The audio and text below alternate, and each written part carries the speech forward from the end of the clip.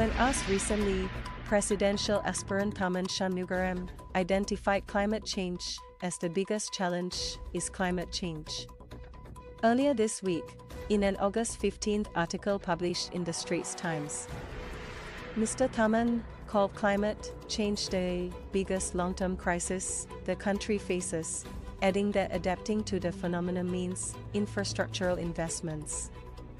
This is not the first time the former senior minister sounded the alarm on the looming climate crisis.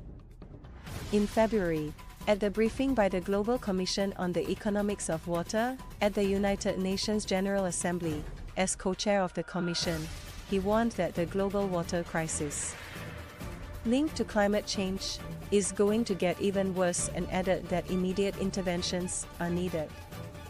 In recent years, Mr. Tharman has been consistent on the issue, repeatedly speaking about the coming crisis.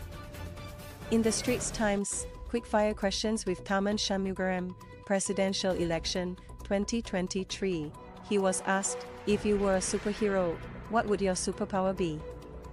Mr. Tharman answers, my superpower would be for the world to go back in time, to the 1950s and know in advance that climate change is coming in the 21st century.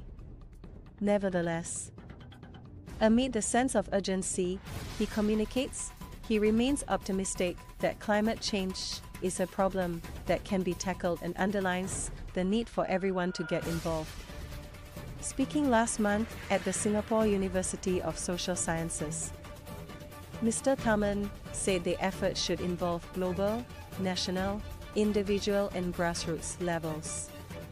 What we need is optimism that is accompanied by constant dissatisfaction, giving rise to initiatives that bring all stakeholders together.